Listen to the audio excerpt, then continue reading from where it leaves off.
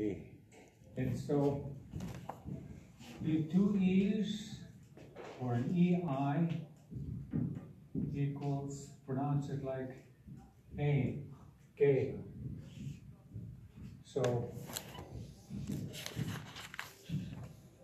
gay.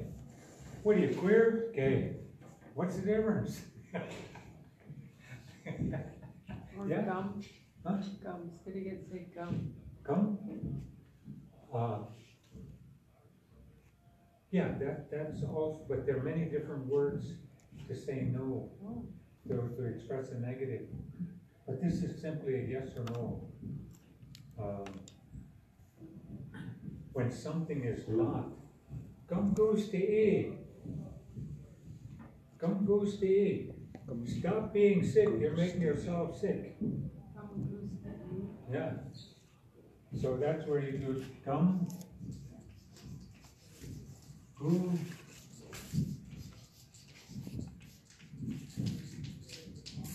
come goes to A. S-T-I-I-I. Come goes to A. That's one of our principles of healing. Stop being sick, you're making yourself sick. Come goes to E. And a lot of times, like this morning, I woke up feeling cranky, and I thought to myself, I don't want to feel like this.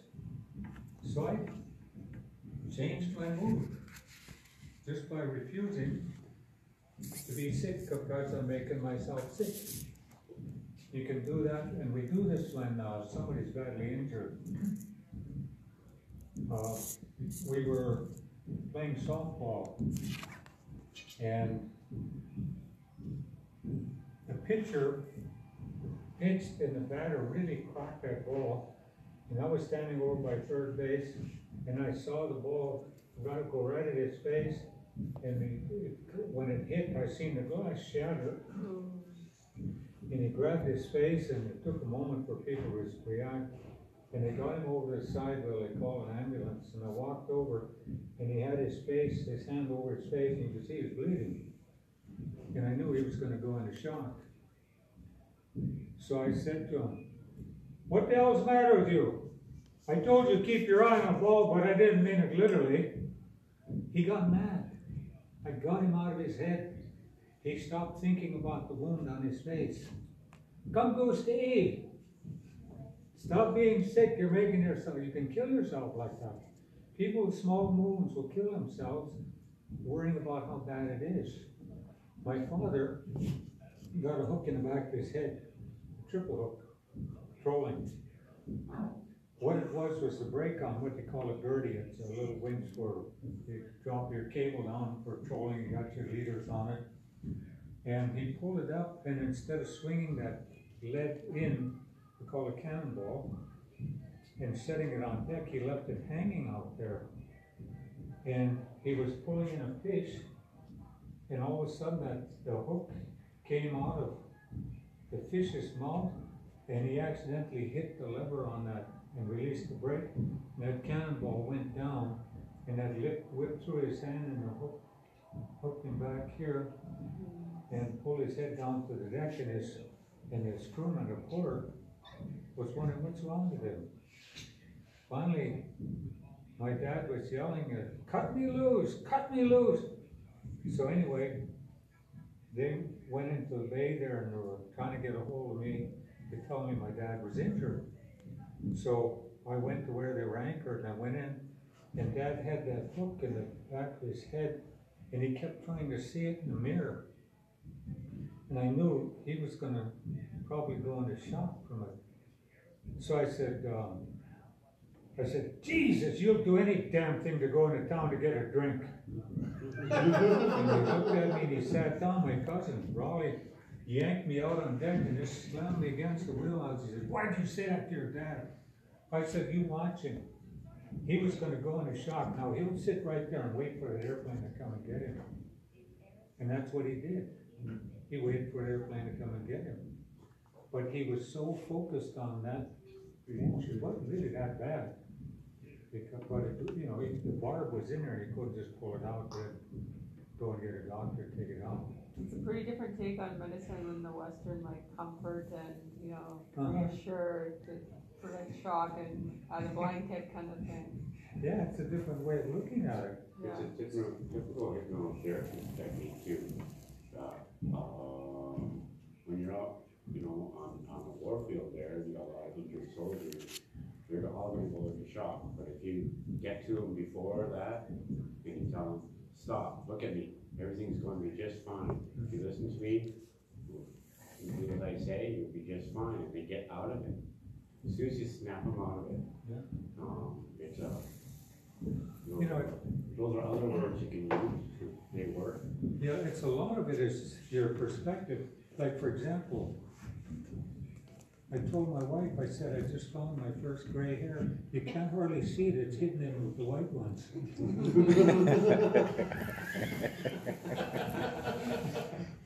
Well, Fortunately, she's a woman of great calm and presence. But anyway, so we have many ways of saying no.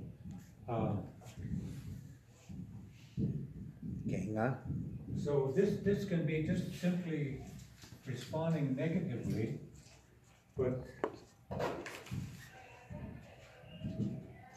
here's another one.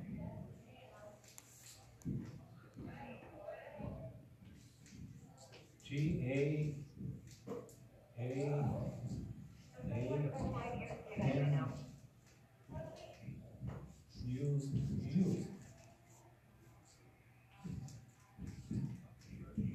Ka'anu. But this is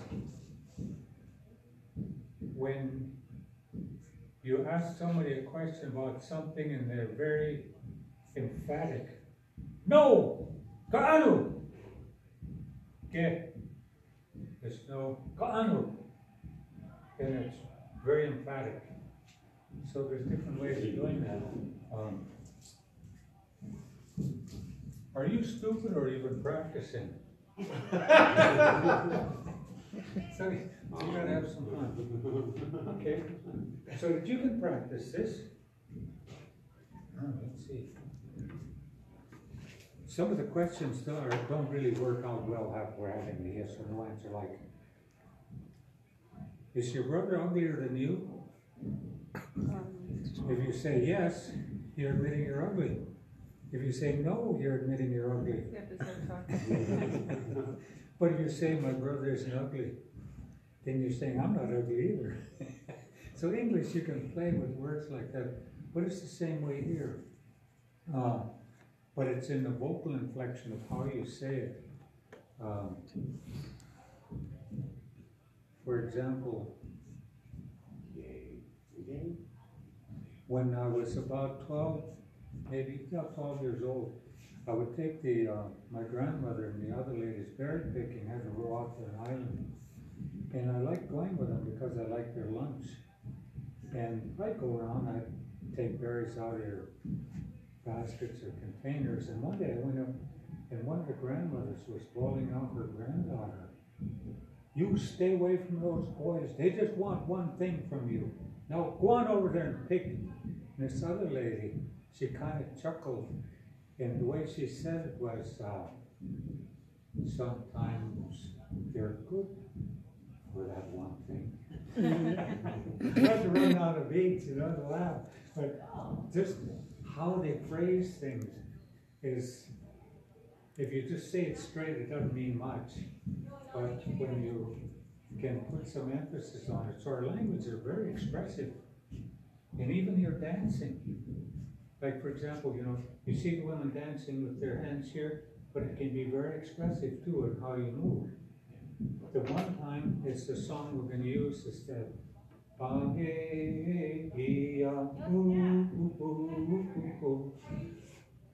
women that walked in the ranks of chiefs didn't dance this way, they danced this way. So it was different. But even just how you can move your body can be very expressive. And then the men, see, on our side of the line, we weren't really exposed so much to we'll say like the prairies way they jump around, and we didn't have much of that.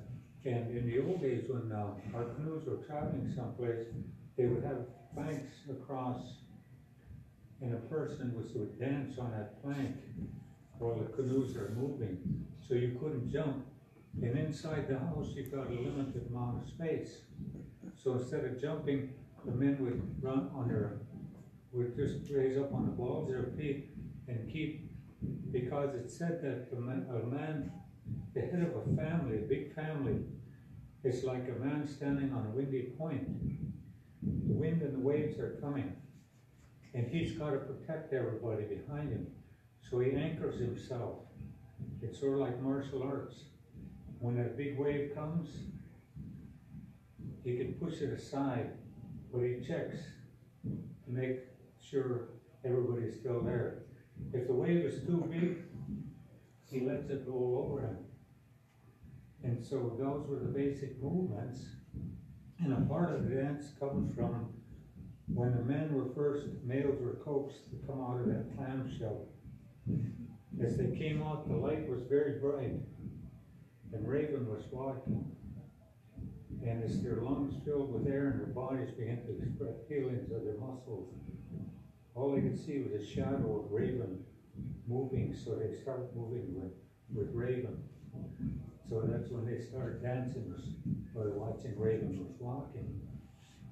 So when we see our dances and we hear our songs, it's not simply expressing yourself to the music, because it's a very, very intense form of communications, and it has a story in it. They talk about one guy at home was real lazy, and everybody was dancing except him. He was just standing there, going like that. And I said, "What are you doing? Why aren't you dancing?" He said, "I'm doing cockle dance." You know, the foot inside the cockle. He was just lazy. So you hear things like that. One man, he was ashamed of his uncle because his uncle was so stingy. When he'd go visit his uncle, he never gave him something to eat. So what he'd do is he'd pick up a stone from by the fire and he'd put it in his mouth. So when he went out of the house, it looked like he was chewing on food because he had that rock in there.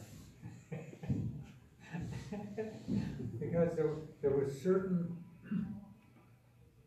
etiquettes, I guess you'd say, in ways that you did things. Beginning probably October, when the skook became chada, when they turned real black, that's when the feasting would begin. With it down here, and maybe on Haida too, it begin when the frogs would freeze. And then that was some of them called the ceremony time, and it'd go till about March when the frogs thawed out. And so the frog represented reincarnation, because it would freeze solid, then when it thawed, it would go back to life. These little bullheads, oh, they do that too. You freeze them in ice, you take them out of the ice, put them in the water, pretty soon they swim away. So that's what that Jitkan Kostan. Jitkan is a bush. Kostan is a Dungeness crab. So a frog is actually a bush crab because the way it walks. And the giant green sea turtle is called Kanakas or Kanakas Kostan, Hawaiian crab, because of the way it's flipper smooth too in the water. So you'll find things that have the same name that don't seem to have any relationship to each other. But how they came up with those classifications, I don't know. Kate is tree. Kate, sea lion. But I asked about it. And so my uncle said, well, when you're in the ocean, you see a whole bunch of sea lions. When they're laying there in the water, their flippers are going like this. And that's the way a tree moves when the wind blows. And then I tried to find it, the term for octopus tentacle. It's also the term for washing windows. Because when the octopus's tentacle moves, it makes that motion. Like you're washing windows. Wipe on, wipe off. Wax on, wax off. Yeah, wax on, wax off. And so when you look at those words, the word kelp, which translates ice, is also the word for glass, because you can see through it, it's transparent. That's very characteristic in Latin language, that the root of the word means what it does. And I wonder if a lot of languages are like that, or if Haida is just a coincidence too, or... I've tried to find that out, if there are certain words that have certain roots to them, and some of them do. Like, for example, this,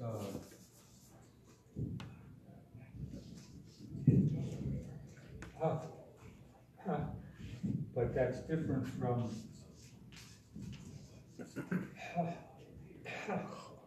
it's down here. That's a dog. And this is the root word for your spirit.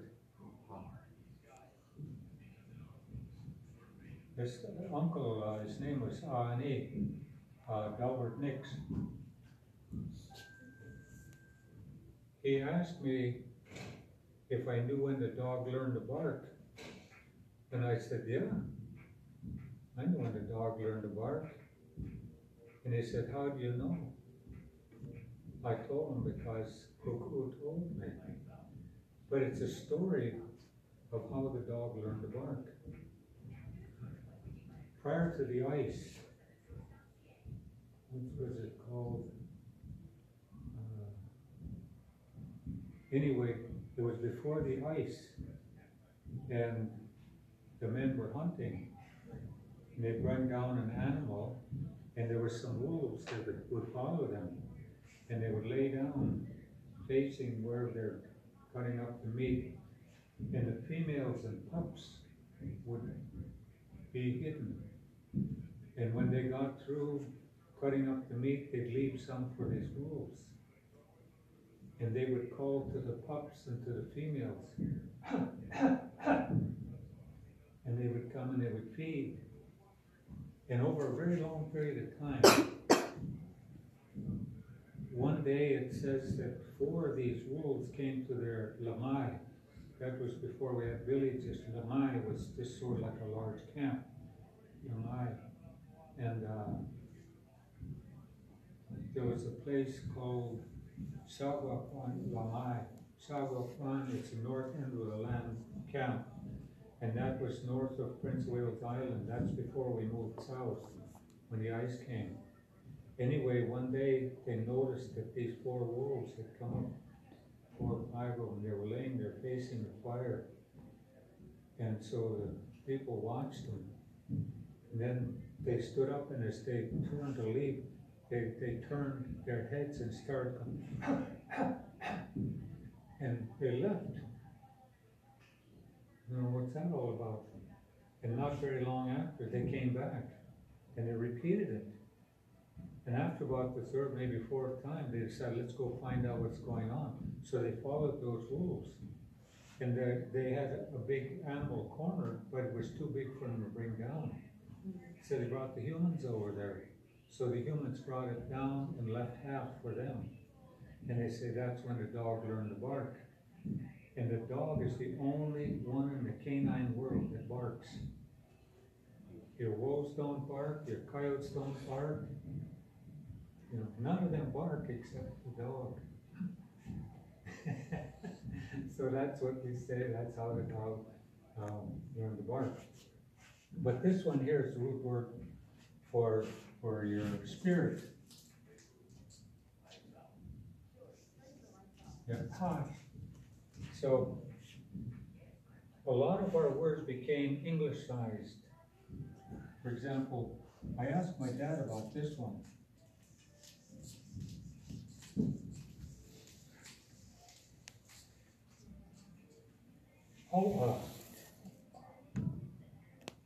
What does that describe?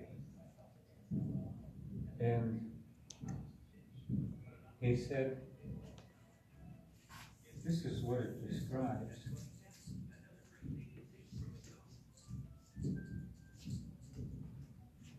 It means you touch my spirit. Not thank you. None of the tribal languages have word for thank you. The Niskas say, I am bound to you. And my dad said that means you touch my spirit. So when somebody just says, oh, it's almost like an insult. Because this, our language expresses deep feelings. I was speaking before a group here at home, and I told them that I heard that the highest expression in our language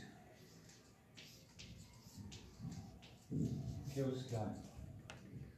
And immediately all of them says, "Ke, how?" Not this one, not Íihlx. Íihlx is a different kind of a term. This is when I've extolled someone's virtues or something's virtues as high as I can say. Then the final word is Íihlx. There's nothing more that can be said about this. That's as high as you can go. And so some people use that as a drinking toast. But this is actually saying that's as high as you can go. And saying all that about something or somebody. So not hawa. And also, you see this word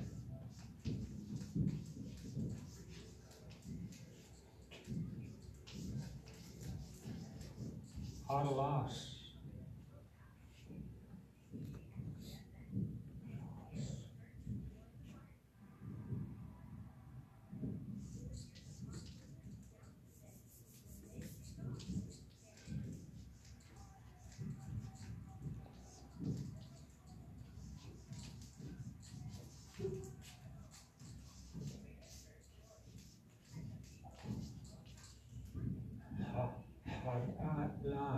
Las, or haadas.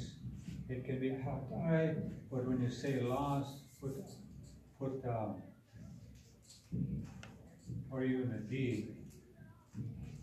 That's all the people, all the humans. Las, but then also the end is. Las is, for example, Íihlx is candy, Jocelyn is candy, Las is. My brothers, my sisters, and all you good people. So Las is came mostly from people who didn't speak the language, but have been Englishizing, and so it becomes Haida Las instead of Haadas Lases. Haadas Lases. So it's really important that you pronounce things carefully. My nan, she had two Haida names. One was Sly Tawai Húus, and the other one was Íinaangslaang. Íinaangslaang is a deep sea rolling wave when it reaches its peak of power. And the other one, Sly is your hands, Tawai is oil. Húus is something that's hanging, and so it really refers to the person with precious healing hands. And when she was in her 90s, she was talking to my mother one day, and my mother asked, "Who are you talking about?" And she said, "You know that bastard that lives down close by your house?" And my mother said, "What do you mean?" "You know, one of those guys never got married." "Oh, Baxter, that's the one." See, they make mistakes with English the way we make it with Haida. And so you get kind of funny words from that sometimes, and funny results.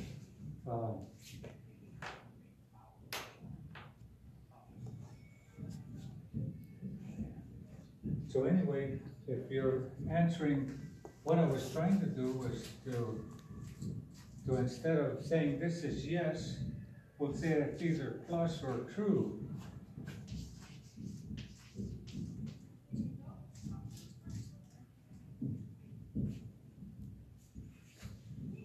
Do you have on one shoe? Or I can't hear that. Two. You have on two shoes? Yes. On.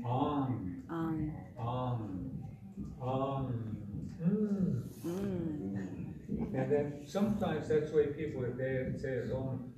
And when you ask them kind of a dumb question, they say,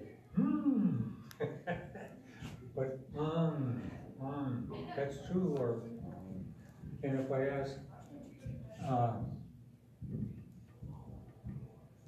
is your hair green? Get. Get. It's get. Get. Yeah, make it short. Get. Get. Rather than gay. Get.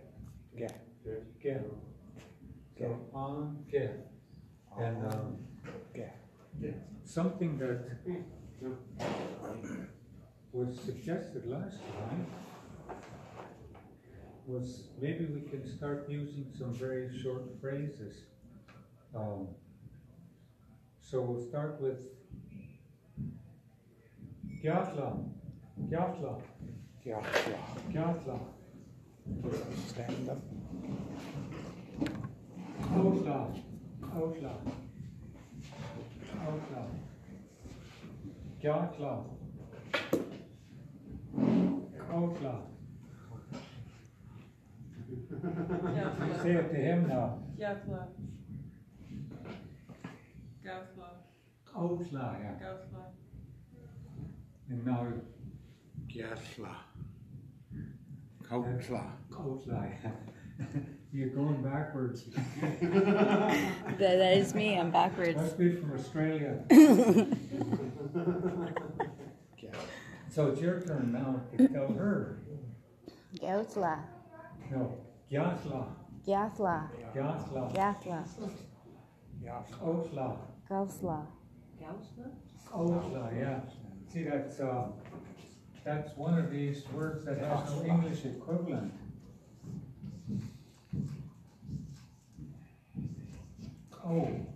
Oh, make sure I get it right.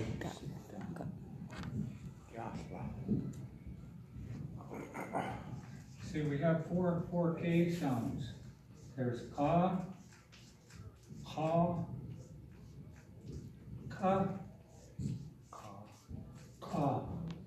oh. But it's different from this one here. Anybody know what that one is? Oh, you know what that is? Herring roll. Herring roll. The eggs from herring. Coleslaw. Yes. Yes. I say yes, please. See, English is kind of the way certain words are pronounced. People say, they make fun of Americans for pronouncing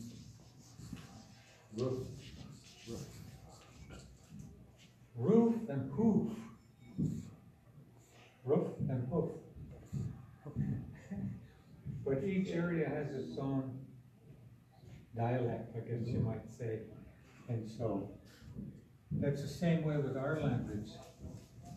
There's some words that are pronounced one way with Vanessa, pronounced differently in Skidegate, and Heidelberg is a little bit different also. Then Massett will add a syllable,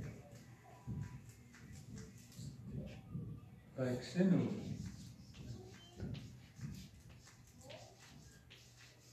when you ask somebody, Masset will add "ga" to it. Because sinudam Haidam, we would just say sinudam Haidam. But they put "ga" in front of it. Skinnikit will say it the way we do too, but the rhythm of the way they speak is different. Masset does the same thing as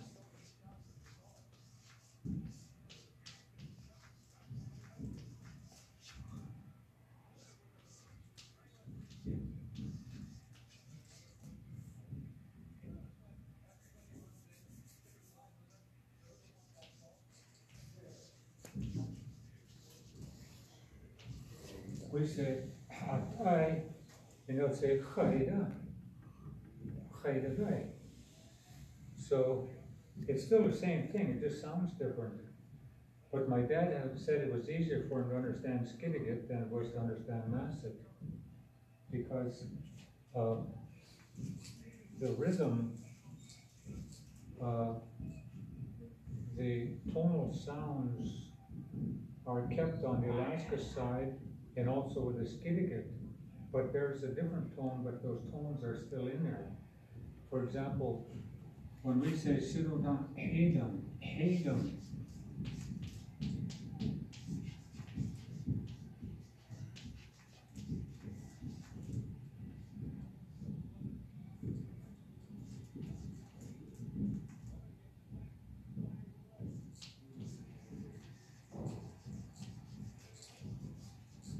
we'll say Haidam, Sinudam Haidam.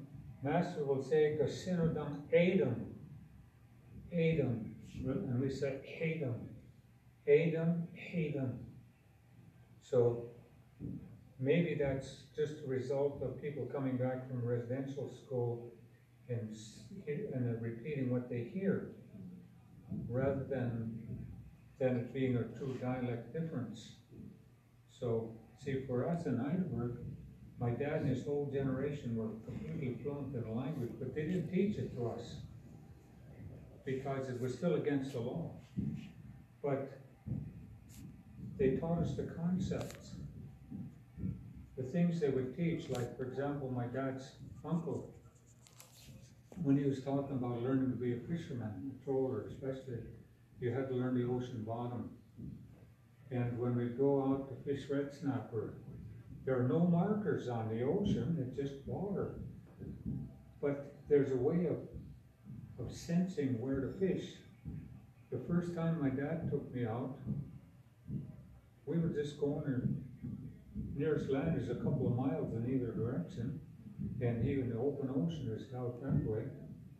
And he said, okay. He stopped the outboard and he said, we'll fish here. And I was wondering if maybe he put a mark on the side of the boat or something. But we put down our lines and started catching red snapper. And then pretty soon we weren't catching any. And I said, did we catch all of them, Dad? And he said, no, we have to move. So we pull up our lines, he started the motor, and we went a certain distance. Okay, put your line down. We drifted off the house, off the bank. But how did they know they're there? It's 100 feet down there. But they knew they were there. When you take a look at the hooks they designed, the question becomes, how the hell did they know? And how did they know to design hooks the way they did?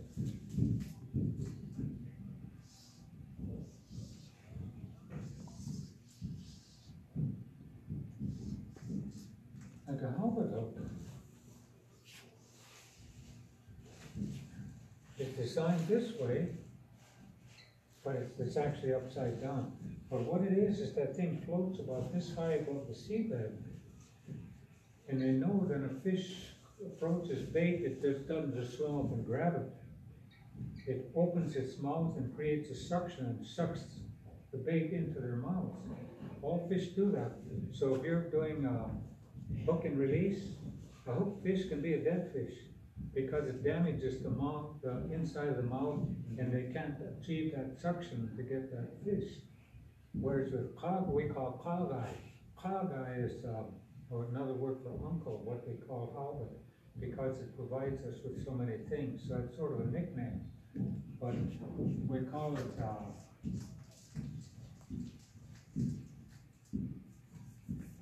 always harp. But halibut, its mouth opens this way, not this way. So when I watched, the water was a little deeper than this. We were anchored patrolling in the afternoon and just sort of taking a break. And Dad used to have those hooks all the time, and I used to fish with them. And they told me how this hook was alive, it would grab the fish. So I wanted to see if that's true, because I know we'd catch halibut in that little bay, and there was a sandy bottom.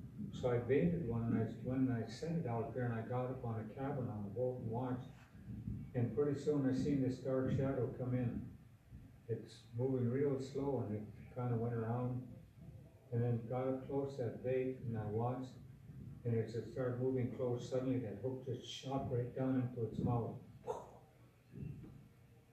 Because it opened its mouth and it sucked that hook right in. And so when the hook goes in, the mouth, since it opens this way, hooks into the gill, you know, goes down the top side.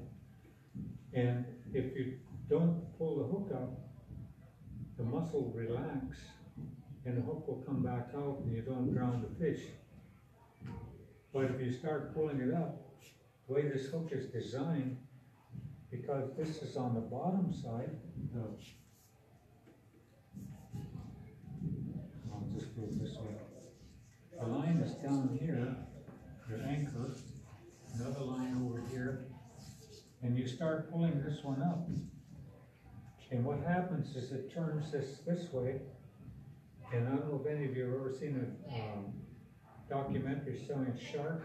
When you turn it on its back, it's like it sort of goes comatose, almost like it's unconscious. It doesn't fight. Same way with harp. When you start pulling it up with this hook, it rolls it on its back, and it comes with the white side up, and it keeps trying to turn over, and so it's not fighting. So you get a 300-pound halibut with one of these hooks. It would come right up to where they could use that halibut killer. It's a club with a ball on the end about this big.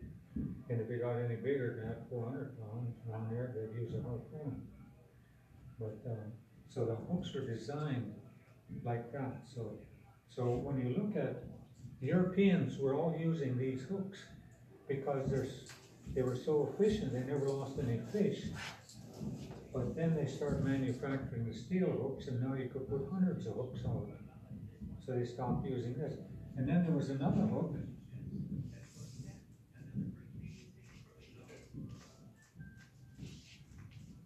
Shaped like this. The line's up here. And the bait was put here.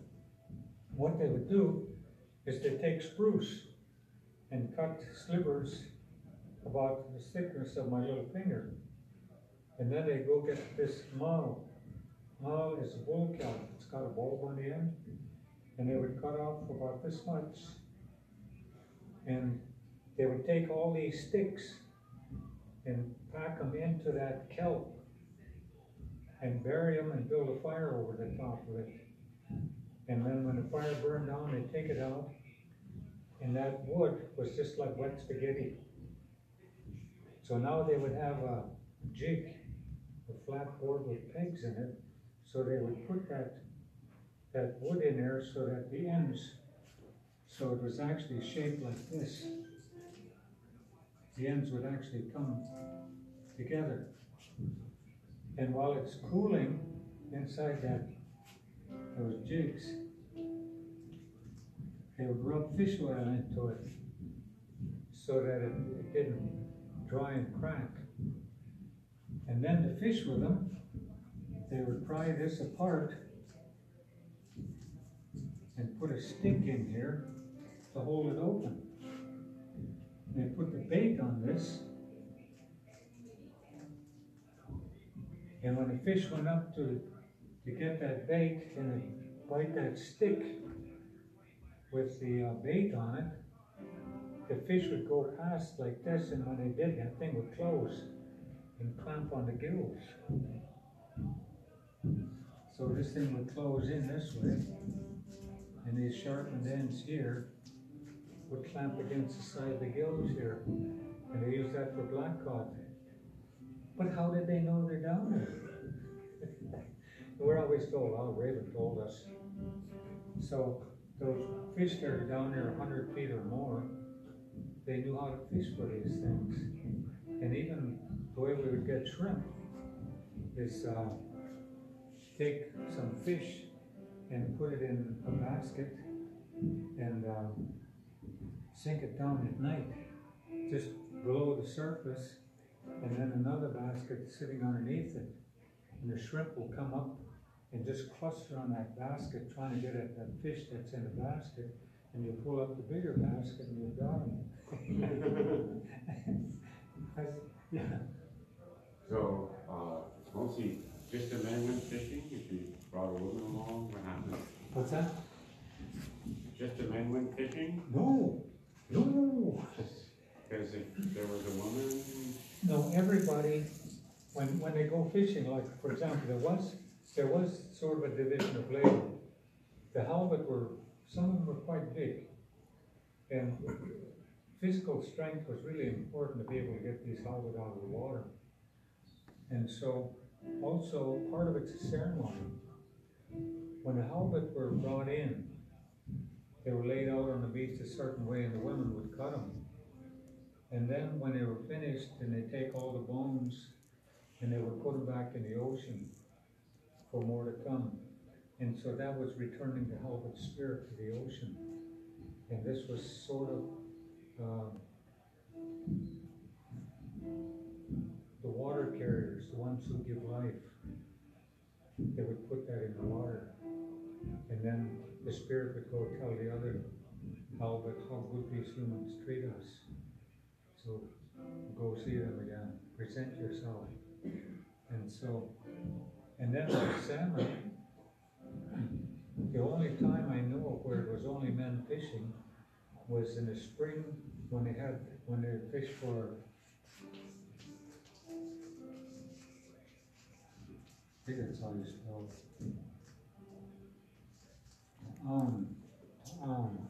We call it king salmon, they call it spring salmon here. That's probably spelling is incorrect. But in the spring, Haidas would gather at a place today called Cape Lookout. And I don't know how many there were, but I was told there was thousands of Haidas would gather for this ceremony. And in the morning, just before Chandranai, just before daybreak, the canoes would be waiting. And as soon as you could begin making out the shapes of things, it was light enough to see that, then the canoes would go out and they would troll. And they would troll for these springs. And then before the sun went down, when the sun was on the horizon, they would go in. And as they went in, the drum would start. And just as the sun is going down, it says the window opens to the other side, to that spirit world, and you send a message with the drum. And so the songs and speeches would begin with that. These salmon were all laid out. More is on the west side of the island, so they're facing to the east, but their backs are to the north. That's the direction of healing. It's the direction of healing, and the color is black, because during the time of the Ice Age, there was a huge glacier, and it was so heavy, it was black, and when people got chest congestion, usually some forms of pneumonia or whatever, the wind coming from that glacier was cold and very dry, and so it would tear up all that congestion. And so when people got tuberculosis, they were sent to places where the air was dry. But this was very dry, so that was the place of healing, the direction of healing. And the color black is the comfort of darkness, where the things that can hurt you can't see you. It's sort of like you've returned to the womb. It's a place of healing and comfort. So anyway, they would lay them out that way, and they had huge pits dug, and piles of rocks that are in the fires. They're heating these rocks, and the fish were brought in, and they were I guess they just cut them open and took the entrails out and put them in these pits and covered them. I think it was maybe with something like skunk cabbage leaves, and then they made layers like that. And then when it was finished, then they covered the whole thing, and there were posts stuck in the ground at certain specific locations. And then when all was covered and they were ready, they'd pull a post out and pour seawater down to those hot rocks. It would create steam, and they'd put the post, and then they would pull these posts out and pour water down there and put the posts back in to contain the steam underground. And this would go on all night. In the morning, as soon as we'll say the raven cried, that's when the light began to return. They would open up the pits, and the fish were all cooked, and everybody would eat. And you peel the flesh off and leave the tail and the spine and the head. And some of them, they actually took the fins too and put the fins with it. And then these were carried down to the ocean and placed into the water for more to come. And after this was finished, everybody ate something, and the ceremony was completed. Now you could fish for the rest of the year because you're taking care of them. So when that movie about sharp as the edge of a knife, or I always forget how they call it, but what it said is that when we came, each people came into being, they were put on a land that looked like them and given a language that sounded like that land and described that land and all the beings there. Then we were given ceremony on how to maintain that balance.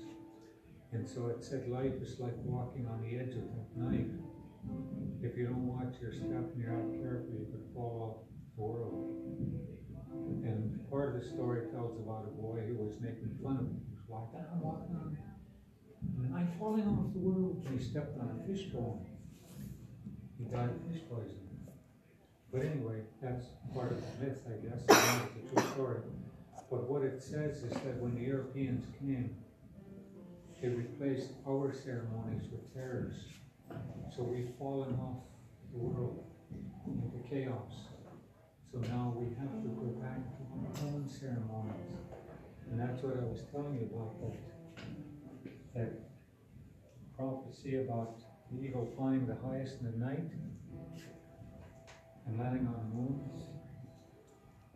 Their coin with these holding the arrows, which symbolize the enslavement of the red people. Above the head of the eagle are the words, "In God we trust." The other one, showing the eagle landing on the moon, the eagle has dropped the arrows and carries only the olive branch. And above the eagle's head on that one,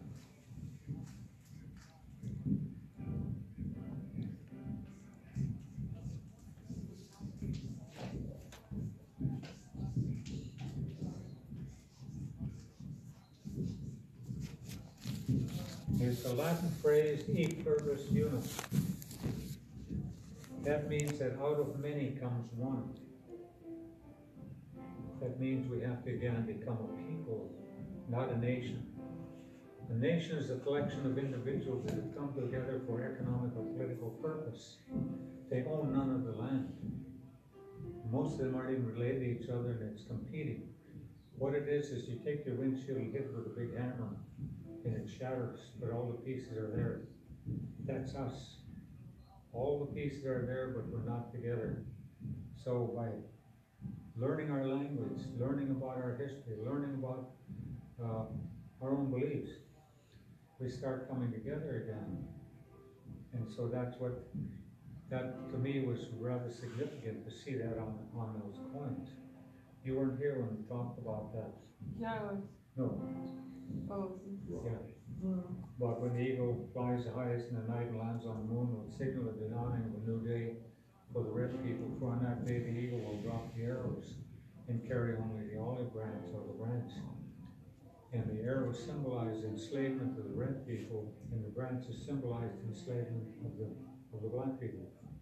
In 1969, the U.S. Lunar Earth Module landed on the moon, and NASA announced Eagle has landed.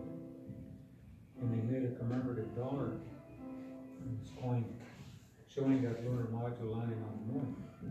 And then the last minute they changed the design.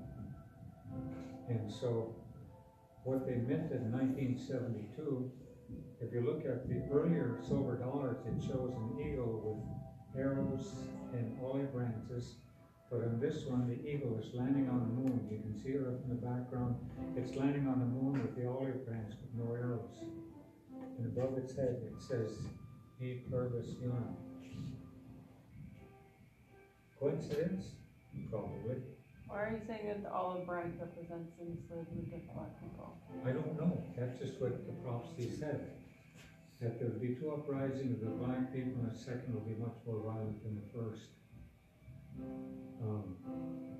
So for us, it happened in 1969, and gradually this is beginning to happen. See, the big part of it is how we view ourselves. What Martin Luther King did is he said, we're not lower than whale stuff on the bottom of the ocean. Black is beautiful. And you start making you feel like you can walk without making yourself be a minority. We aren't the minority. We just believe we are. And so gradually, as people begin to start redefining themselves,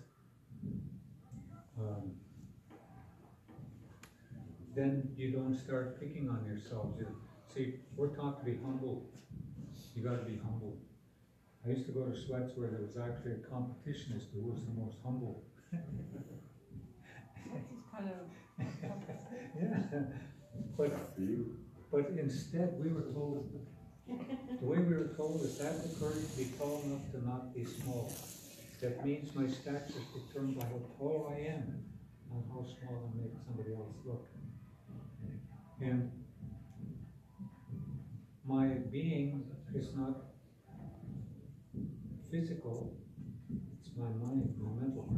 Because if my body was me, if I'm shorter than you, I'm less person than you. If you cut off a finger, you reduce my humanness. So it's all how we look at ourselves. And I was telling the others, it used to be they would take a baby out on a moonless night, just stars, and hold the child up to the sky and say, that's all your relatives. And tell the stars, this is your grandchild, look out for them. And one day, one evening, this old man took us out, we were pre-teens, and he said, look at that. You know, we'll look into the sky. I don't know what we're looking at, just looking. And he said, you know, when a white man has big problems, he looks up at that thing and he says, when I look at that, how small I really am in my problems, they're not that important. He says, don't ever do that to yourself. When you look up there, you say, that's all my relatives, now I'm as big as anything. So everybody's important. It's not what price somebody else puts on you. It's how you feel about yourself. What I learned from my dad built his own house. My grandfather built his own boat. Dad owned his own boat. And there wasn't anything that my dad couldn't do. And he would take the time to show me how to do things. He didn't just say, bawl me out, yell at me. No, this is how you do it, now do that. And leave me to do it. And then he would come and say, yeah, I never tried that. I mean, I had it all wrong, but I'd say, well, how do you do it? Well, I don't know how you do that. So then I grew up believing I could do anything. I went to university in 1959. I was 17 years old. I didn't even know what a university was. Later I went to law school. It never occurred to me that I couldn't do it. I wanted to get a PhD in sociology. Well, first in economics. And the head of the department said, no reputable school will have you. I said, my grades? He said, it has nothing to do with it. He said, every time you put together an economic model, you insist on putting the environment in it. It's an externality. It affects nothing. They won't accept you. So I went to the head of the department. I was also working on a degree in sociology. So I said, I want to go get a Ford Foundation grant to get a PhD in sociology. And again, no reputable school will have you now. Why not? Well, sociology is about conflict. That's how all society grows, is through conflict. And you're talking about cooperation. You'll destroy the world's sociology. So I said, well, how do you go to law school? I was at the University of Minnesota in Morrison. And they said, well, you have to call the main campus. So I called the St. Paul. And he said, you have to take this exam, kind of funny thing, LSAT. Well, where do I go to take that? Well, you got to fill out an application. Okay. So I filled out this application. I don't know how long it was before I got a call. Come and take this exam. Well, they sent me a bunch of materials. It looked interesting. I looked through it. Then I went and wrote the exam. I don't consider myself brilliant. It's just that I'm not dumb. I wrote that exam. I applied to Stanford, UCLA, and University of New Mexico law schools. I got accepted to all three. I scored high enough on the LSAT thing. And it's because I just believed I could do it. I mean, it wasn't a conscious thought. It just go and do it. Now, there's some things I can't do, is mostly because I won't. And so we have to start again believing we can do things. When you're rowing, you never think that you can't do it. You're wondering, I'm going to go and get this. I'm going for this, you know. It's never a thought about how I can't do it. But we do that to ourselves. So when we're looking at our language, we always make ourselves bigger, not tougher. It's about strength, not toughness. This old man told us boys, he had that drum. He said it's time you learn the difference between a tough guy and a strong man. And he started whipping that drum. And he says, good job, the drum can make lots of noise. But without a song to give it life, that's all it is noise. And that's the difference between a tough guy and a strong man. It's down here. You don't walk around trying to look tough, wear t-shirts cut off. There was one guy at home like that, and they used to make fun of him. So I stopped doing that. But the whole thing was, again, it's you're facing it, but you anchor yourself. And you anchor yourself in your own culture. In Haida, it used to be said that like the forest, the roots of our people are so intertwined that the greatest troubles cannot overcome us. We didn't have any form of national government, you might say. But you mess with one of us, you got to take on all of us. And that's why there's so many stories about Haidas going and doing all the terrible things we're supposed to have done. Like one of the stories comes from Seashell, where there were 4 hikers were out there. They were chasing some fur seals, I think it was, or sea otter. In this canoe, this small canoe, were hunting, and these seashell people saw them. And hikers were much taller than everybody else. And so if you could kill a Haida, you know, there was status to that. So they started chasing this small canoe, and they went try to get away. And as they got close to land, they decided one guy's going to make a run for it to tell people what happened. So as soon as they hit the beach, he jumped off and ran. The others took their paddles, and they waited. And that paddle was like a sword. He cut with it. And so they fought. They didn't survive. He made it home, and there was sort of a peninsula sticking out. And toward the end of it was a Spanish priest was camped there. And he heard this noise. And it was in the morning. These canoes, 10 Haida canoes, were sitting there waiting for daylight. The women had the paddles. And as soon as it started getting light enough to see, the women started screaming, pounding the whole canoe into their paddles. And it caused a lot of panic, people running out, and then they backed the canoes into the beach. And the men could jump off, and then they pull offshore and wait. And when the priest came to find out what was going on, he found only 2 people left alive. They hadn't meant to leave anybody, because this was an unprovoked attack and they killed Haidas. But see, when they fled to the other side of that, there was more canoes waiting for them on the other side. It's the same thing with people in the Courtneys. They ambushed the Haida canoe with people from 4 villages. And this one 14-year-old boy made a run for it. He made it to the north end of Vancouver Island. And one day when he saw canoes coming, he flagged them down. They were Haidas, and he told them what happened. So they went and attacked four Courtney villages, and they left to kill everybody but the 14-year-old boy. And the same thing with the Lunnies. They killed even the cats or dogs. And they went in there. So long after that, many of the tribes moved away from the ocean, moved up into the rivers. But there was no reason for us to go and attack anybody else. We had everything we needed out there on the islands. We were 90 miles offshore. And nobody's going to come out and pick a fight because they had to get away. 90 miles, a long way to go. So they'd ambush the canoes. It doesn't mean they're bad people. Some people, they do dumb things. And that was in the late 1800s. There were some newspaper accounts in Fort Townsend, Washington, about 2 Haidas were accused of murdering a white man. And they were going to put him on trial for murder.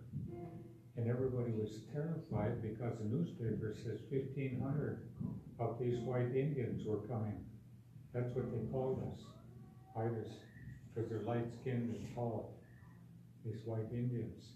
The copper ones aren't bad, but you gotta watch out for these white Indians. When Haida showed up, they turned the 2 guys loose because they weren't the guys that did the killing anyway. Justice was served. So, and the same with the Russians.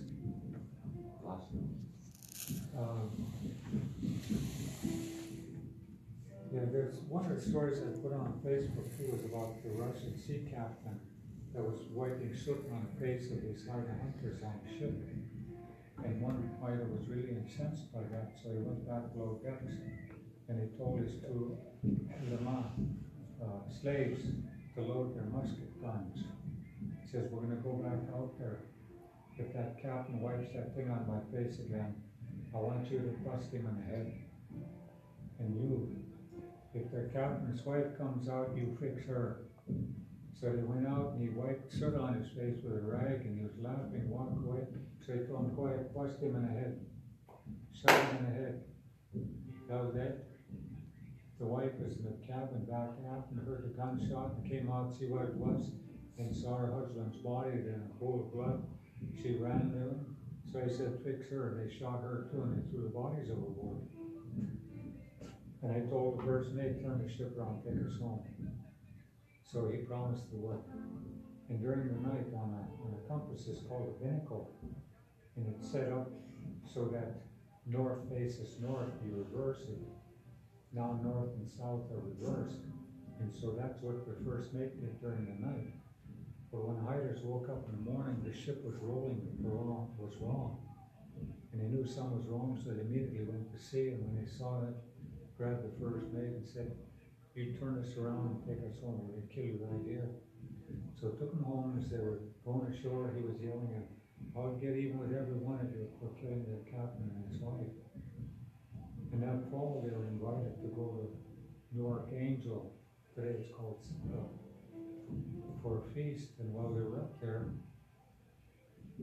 the Russian governor asked, which one of you Haidas was it killed that captain and his wife? The guy says, I did. So they had the soldiers arrest him. And they said, tomorrow we're going to have a trial. If you're found guilty, we're going to hang you by the neck till you're dead. So they took him. The next day there was a tribunal of 3 judges. And the first mate told his story. And suddenly the door got busted open and the windows were busted. And here were Haidas enchanted together with bows and with guns. And this chief walked in there and he said, if you harm one hair on that man's head, we're going to kill all of you. You got guns out there on your ships, but they can only load and shoot so fast. You'll get lots of us, but we'll get all of you. Now you let that man tell his story. So he told what happened. He was acquitted. So that chief, I always forget his name, but anyway, he said, from this day forth, if we catch you within 20 miles of land, we're going to kill you on sight. So for about 20 years, the ships wouldn't go anywhere near the coast where the northern Haidas, because if they could see your ship, they'd come after you. And those canoes could make up to 30 miles an hour with a sail. And what they would do is they'd come up behind the ship. And because the ship is rolling, it's hard to aim a cannon. And you couldn't hit them with the musket because the bows was in the way. So what they do is they'd come right up alongside and cut the sail, and there was men standing ready, and a guy'd step on his hand and they'd throw him like that right up onto the ship. They destroyed, I think it was 10 ships, maybe even more. Some they burned all the way down, totally destroyed. Some of them were badly damaged, and one was a trap where they caught the Haidas that were attacking them. And what they did was they cut their hands off and threw them in the ocean. That Haida that was there with them, they shaved his head and then put chains on him, cut his hands off, and then threw him in the ocean too. But that sort of ended the canoes going after the European ships. But it's never talked about. I mean, history records it. And the governor named Edlin, this Russian governor, they hadn't been resupplied from Siberia and they knew they were facing starvation. So they talked to the frigate and asked, how do we approach these Haidas? Because we're not going to be able to make it through the winter. So they sent this guy down. And as they were coming ashore, what they did before is Governor Baronoff, he had 1,300 Aleuts with him. And so when they went ashore, there was no Haidas present. Very tiny, Kaigani. So they went ashore, and Haidas were waiting for them in the woods. And most of them had the slave killer power paddles. So you would paddle, sharpened like a sword. And some of them were just fighting like it was a maul use, sharp on one end, club on the other end. And so what they did is they had rows of 2 spaced about 2 fathoms apart. And what they did was when they got everybody on the beach, then they went charging down right to the water, and each like, if there's somebody to my left, I turn to my right, he turned to his left, and they started killing. They killed a bunch of Baronoff's crew and 800 I think it was, Aleuts. And so the next time when they came back, this time, as they got close to the shore, the Russians put down on the water. And once you do that, they can't attack you. So they let them come ashore and they negotiated for food. And so in the fall of 1838, I think it was, I was quite young at the time, so I don't remember the exact date. But anyway, 55 canoes left from Cape Luzon or Cape Lani, to Sitka is 280 miles. They ate their morning meal at Kaitani and the evening meal at Sitka. So they covered almost 300 miles in 10 hours. And so with those sails, those canoes, my dad said, go like a scared wolf. And one canoe, 90-footer, had something like 4,000 pounds of cargo on here and over 20 people on it. So they were rather large. But we don't talk about those parts of our history because war was not a normal thing. In fact, when you fought with somebody like that, before you could go back in the village, you had to go through this house to be cleaned, this sweat house. And you had to sing songs and whatever for the spirits of the people you heard were killed. So you had to take care of all that before you could even go back into the village and be accepted as being peaceful. So it was not a simple thing where warriors were going to go kill somebody. So there was the European version of leadership was quite different. In fact, most of our problems today are we've got too much management and not enough leadership because we think they can manage everything rather than be leaders. I tried being a leader, but I didn't know where we were going. Anyway, so I covered a whole bunch of things here, and like I said at the very beginning, I don't know enough of the language to be able to teach you to speak it. But, so what I want you to understand is the cultural underpinnings of it, so that when you do learn to speak the language, you're not just saying sentences and vocabulary and phrases, but you're expressing an ancient understanding of the world and our place in it. So, when we talk about family lineages too, like when my mother died, my dad's sister came to there's 7 of us siblings, came to us and said, I'm your mother.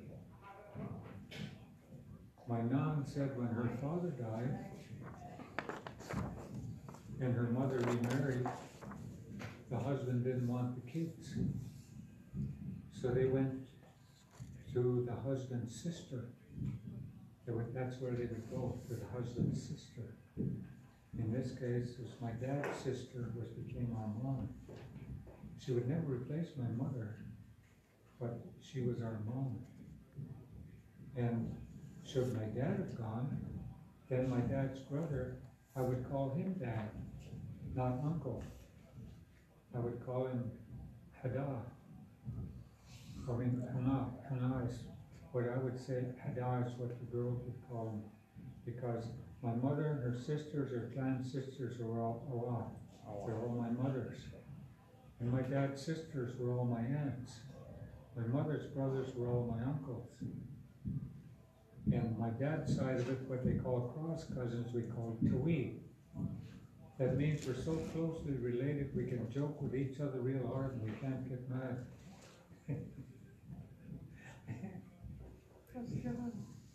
So it was all about balance, because we're always going to cause some discomfort for someone. And so we live our lives trying to avoid causing discomfort. So we tease a lot. And one guy at home, he said, if I'm civil to you, I don't like you. If I tease you, I like you. I just love to tease. Huh? Yes, so much. I get teased all the time. Well, anyway, I didn't get a chance to finish my cookie. Our next class is Sunday. Todd told me 9 a.m. Sunday. Todd told me I shouldn't do this. 9 a.m. Did you get one? No, I did it. Oh, You're doing oh, right behind you. Body there. movement. African song.